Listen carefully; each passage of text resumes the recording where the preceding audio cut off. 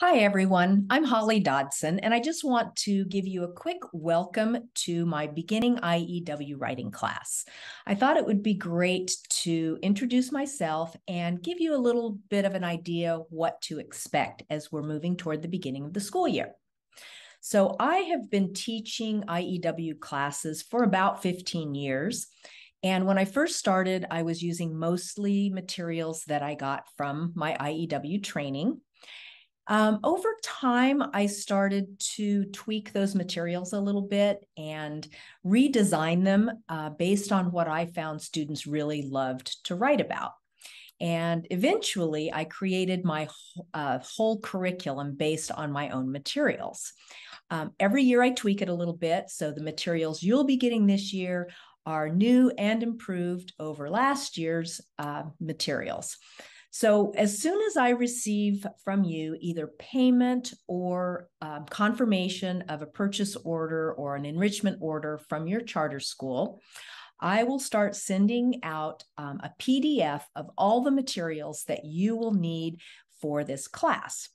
Again, it comes in a PDF format, and you do need to have those printed out for your student. And over the years, I have realized that if those materials are not bound, students have an uncanny way of getting them all mixed up. So even if you put them in a 3-ring binder, students open that binder, they drop the binder, the papers fly everywhere, and at the beginning of class, they're shuffling around trying to find the page that they need. So what I recommend doing is once you get that PDF, you can just send it virtually to Staples or another print shop and have those pages printed.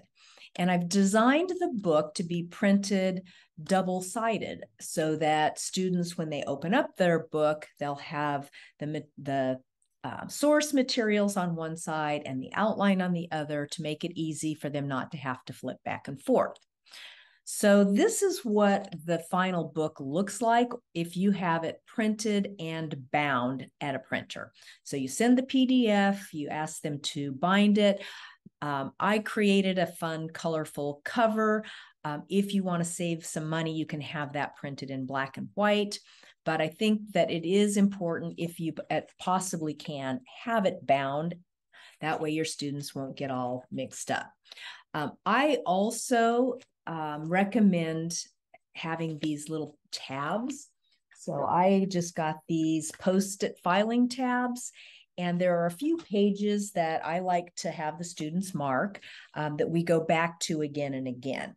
So I will be putting that in the information. But for example, page 19, there's a whole list of ly adverbs. We use those again and again, so I bookmark that ly adverbs.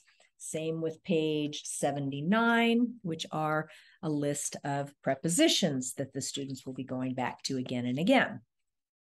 So once the book is ready to go, those are all the materials your student will need, other than something to write with and occasionally just some blank paper. So regular school materials. Every week, we will read a source or an article from this book. We will learn how to take what we call keyword outline notes, and then students will write paragraphs based on those keyword outline notes. So every week they will have some homework, and I encourage you to make sure that they are following along, doing the homework. They will turn in their rough drafts. They do need to be typed. I'm a big proponent of learning to type early.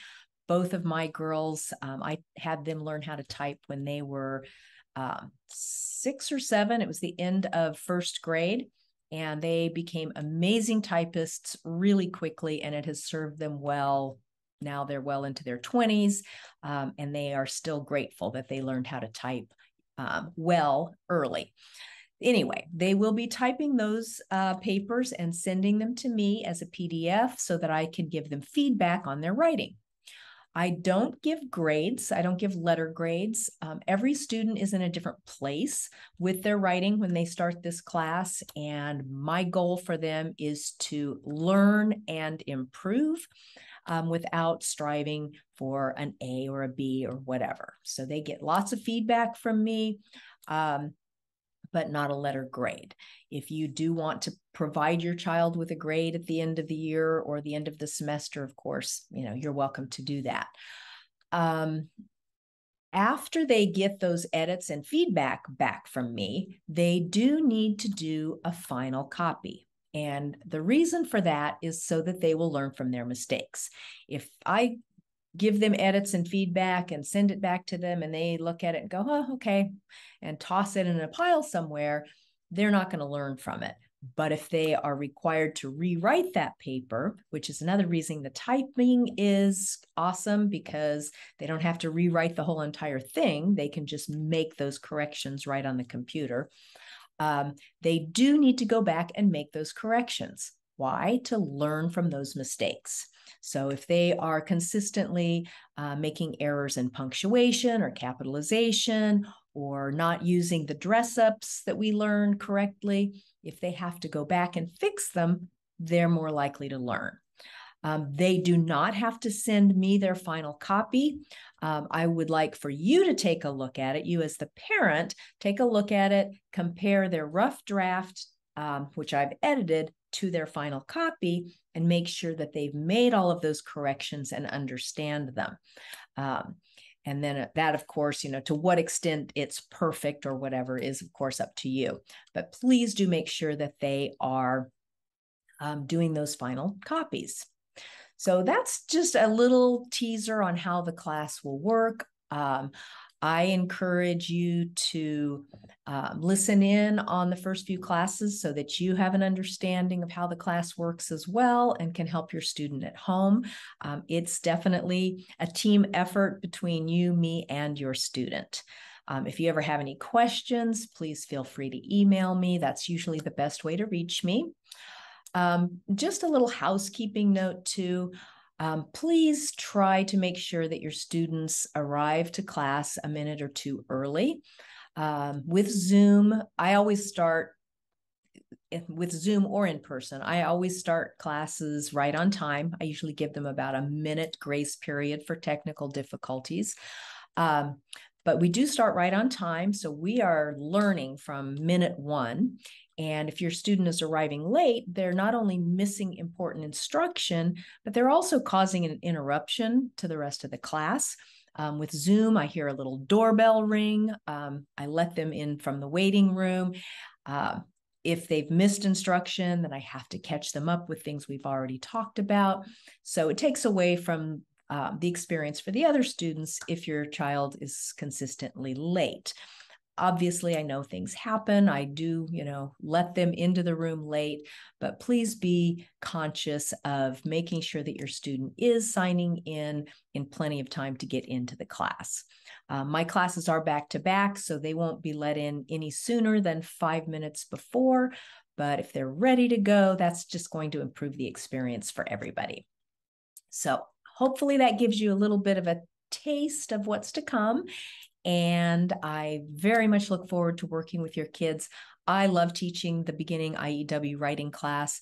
I see so much growth in my students. I see, confidence. I see just some amazing things happening. So I hope that that happens for your child as well, and look forward to working with them this year.